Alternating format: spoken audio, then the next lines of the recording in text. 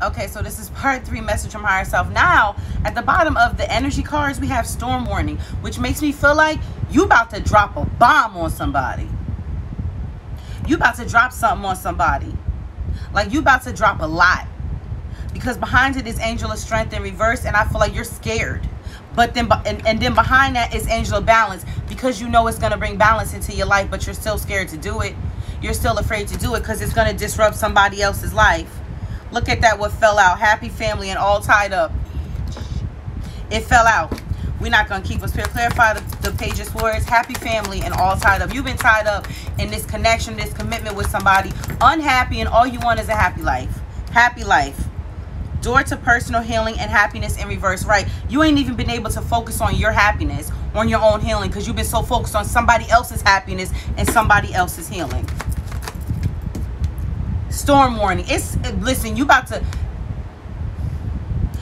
if you are the collective, I feel like you're about to walk away from somebody. But if this is for the cross watcher or the person watching for somebody else to see what somebody else is thinking, or how somebody else is going to move, there's a storm coming. You need to hold on to your bread. Spirit, clarify the Ace of Pentacles reverse. Man holding a coin in reverse. Child. Somebody taking their money away. Somebody taking away their finances. Somebody taking it away. The Temple path, journey in reverse, and walking away in reverse. Wow.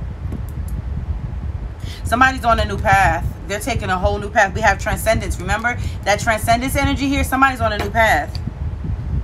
It's like this journey card in reverse is like telling us, like somebody's like, I'm done on this road. I'm done. I'm done here. I'm done. Walking away in reverse. It's almost like it's like somebody's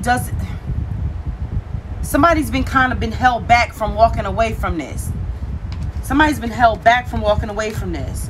But it's like they're tired of being on this journey. They want to walk away. Let's see what zodiacs we have for message from higher self. What's the first zodiac spirit? We have Leo. Gang, gang.